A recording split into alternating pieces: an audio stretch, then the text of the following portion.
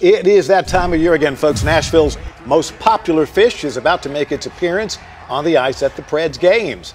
At Little Fish's Market in Germantown, the demand for catfish so high, they had to restock this afternoon. Demand hadn't been a whole lot up until they hit the playoffs. Playoffs, everybody starts calling one catfish.